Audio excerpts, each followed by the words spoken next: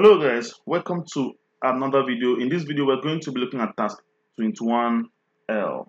Okay, before we go into this question, I want to show us the two methods we can use to resize images for web pages. Okay, the first method is to change the display size of the image in the markup. Okay, so we can just write just a line of code to reduce the image. An advantage of this is that it is easier. Disadvantage is it often uses large image files. Okay, so even though that you reduce the size of the image in the web page, all right, the size of the image on the storage will not change. Okay, if it is 30 MB, it remains 30 MB, even though on the web page it's the image looks small. Okay, the second disadvantage is it is slower to upload because of the file size. The file size may be big, so it will be slower to upload. It can delay the display of a completed web page.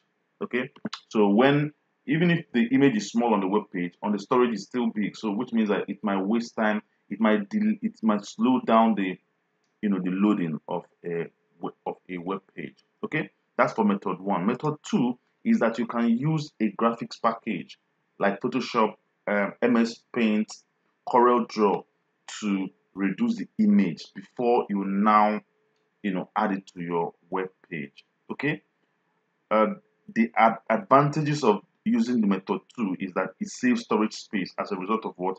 Reduced file size. So you reduce the file size using a graphics package before adding it to your web page. So that's an advantage.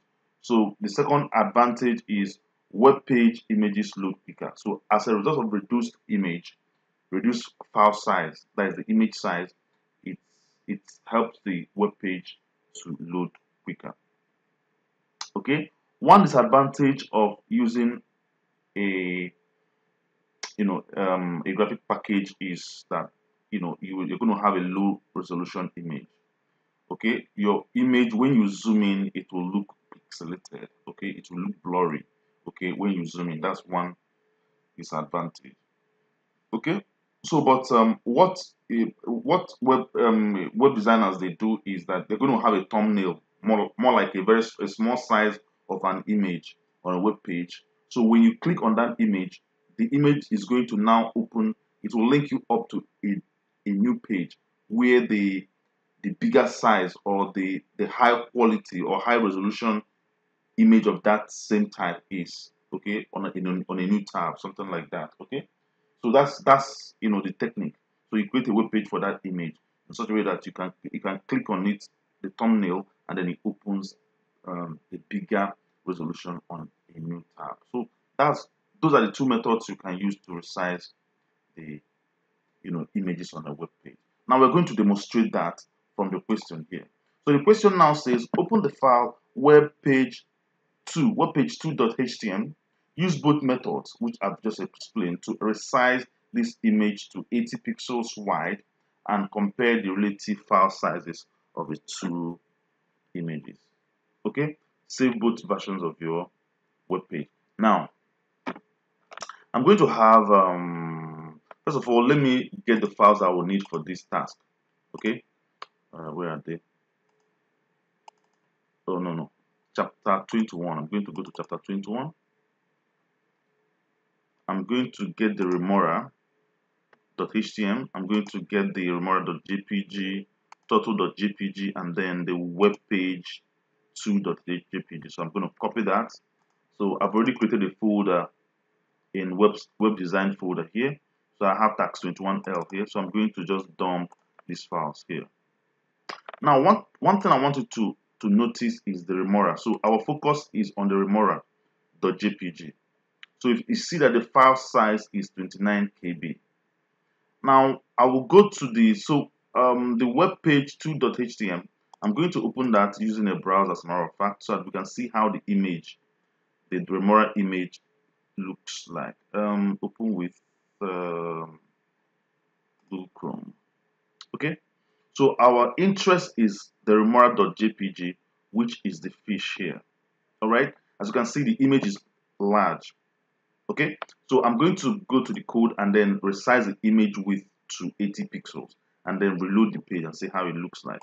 So I'm going to load the web page 2.htm. I'm going to open it with Notepad++. Okay.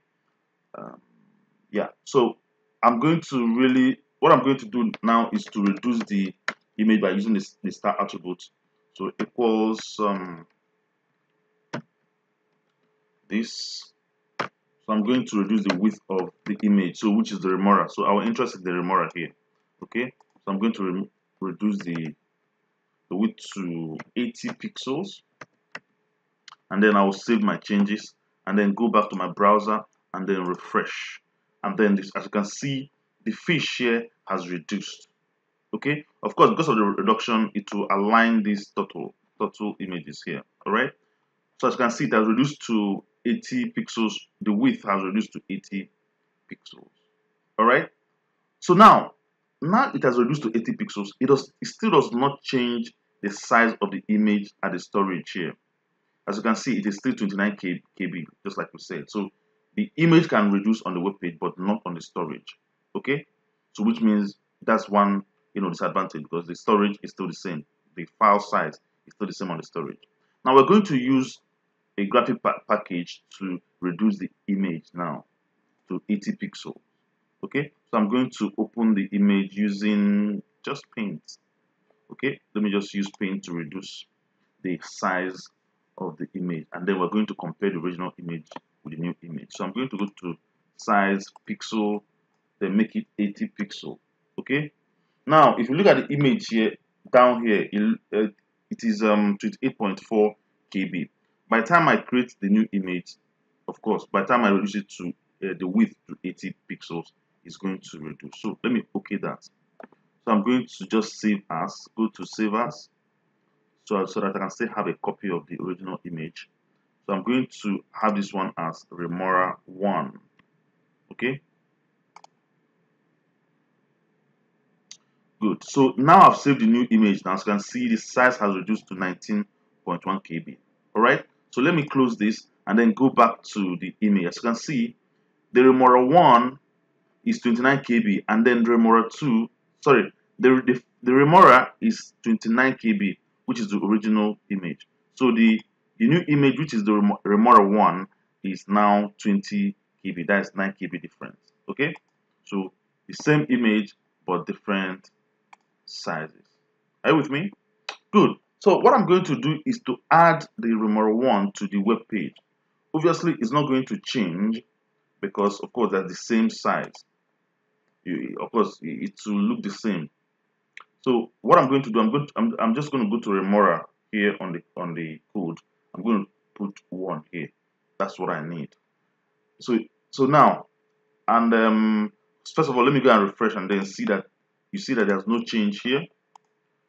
Why? Because of course there won't be change because it's 80 pixels. Okay. So even if I go back and change and remove the style, the width here, it's still not going to change because originally the image is 80 pixels. I've used a graphic package to change that. So I'm going to save my changes and then go back to refresh the page.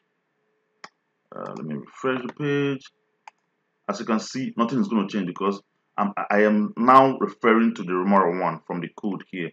Okay, so nothing is going to change.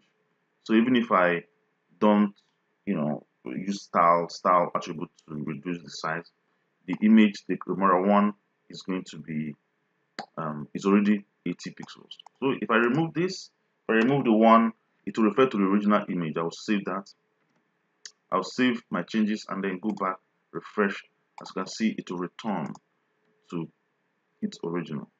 Okay, so we can play around by having, let me just have my style back here. Good. My style back here and then save that. It's going to reduce it again to 80 pixels on the web page, but not on the file. Are you with me?